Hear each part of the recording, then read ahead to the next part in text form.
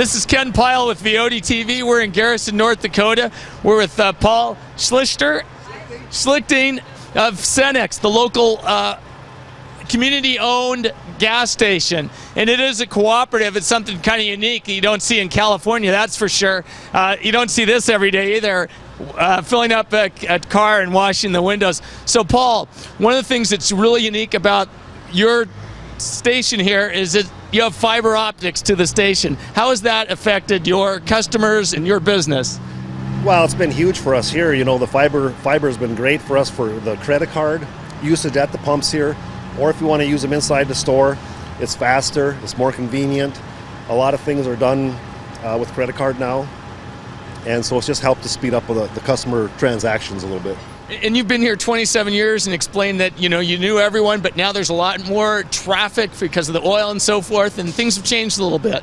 Things are changing here in western North Dakota. We're probably, I don't know if we're probably the second largest oil producer now in the world, or where we're at now, but a lot of truck traffic like you can see behind us. And so that's helped us to be a little bit more, protect our employees with the cameras and to be able to see what's going on out here at the gas pumps. And you have high-definition cameras that you've put up for various reasons.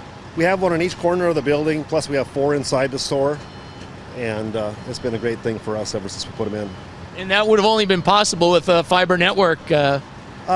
Reservation telephone and the fiber network has made it great for us. We have our internet, our cable TV, our cameras, like I said, the credit card machines out here.